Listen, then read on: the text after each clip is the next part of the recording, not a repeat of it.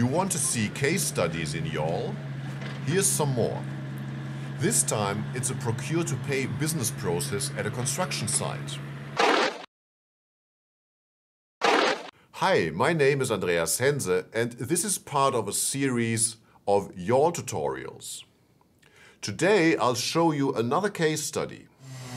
It's about a construction site and the rental of equipment there. It's called Procure to Pay and comes from Marlon's great book called Fundamentals of Business Process Management. We have implemented this case study in YAWL for an article to compare different modeling paradigms. You can find the links to this article and supplementary material in the description below. This case study is of medium complexity and features complex tasks, timer tasks, and cancellation regions. Let's have a look. Okay, let's first look at our workflow here. So the specification is open, and you can see that we have used manual coloring of the tasks because this was done before automatic coloring has been introduced. So, for example, if we look at the first task here, we can see that this has a fill color set. And if I turn on the automatic coloring by roles, you will notice that the colors change here.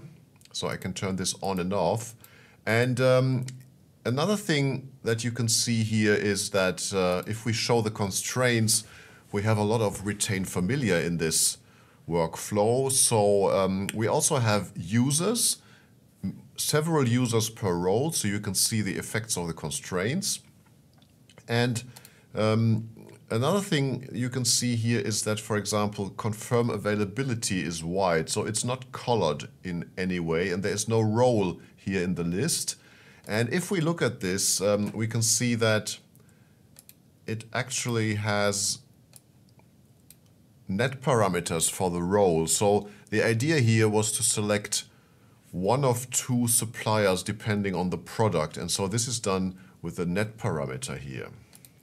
Another thing is, of course, are the cancellation regions. So once you have done fill-in equipment rental request, you can still cancel the request at any point in time until prepare purchase order has been completed. So if we look at this task here and we show the cancellation region, you can see that.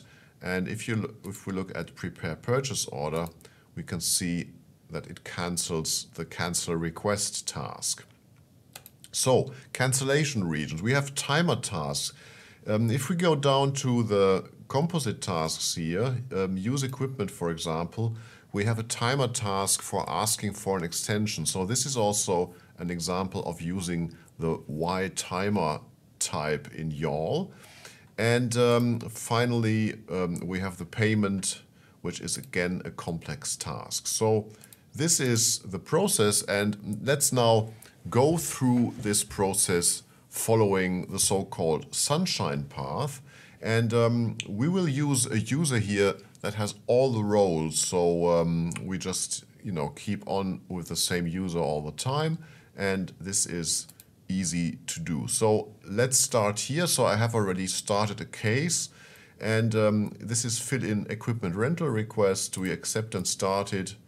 And if we go on view edit, we can fill in the requester.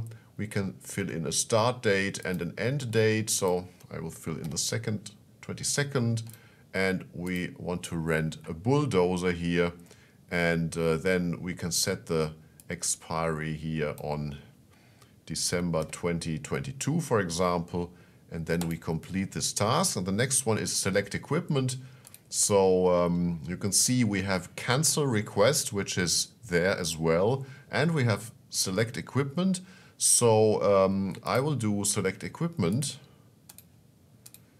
And now we can look for our bulldozer here in the list. So it's 3545, and we can select that here. And then we can also see that it is supplier 2, complete that. And now the supplier confirms the availability. So go here, accept and start, confirm availability, and we say this is available, and we complete it. And the next thing is add details to the request.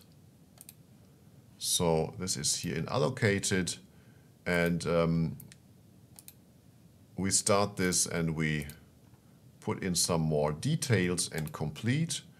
And next thing is approve a rental request.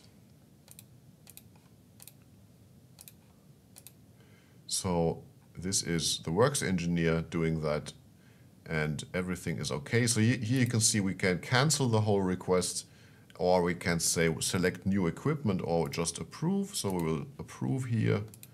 And now we prepare the purchase order.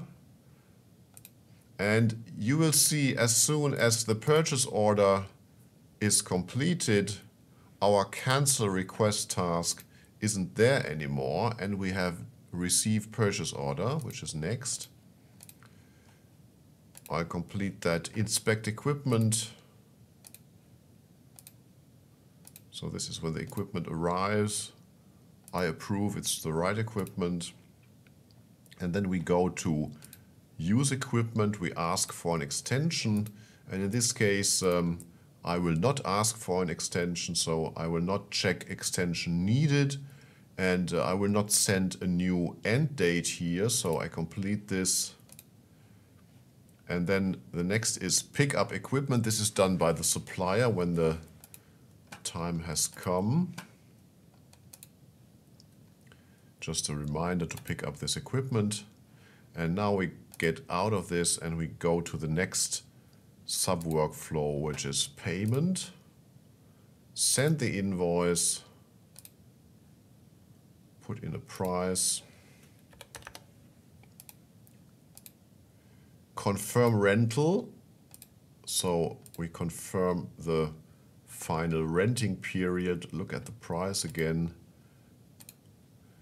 Check rental prices. Then we inform the supplier and we pay the invoice. And that's it. Do you have any case studies in YAWL? Let me know in the comments.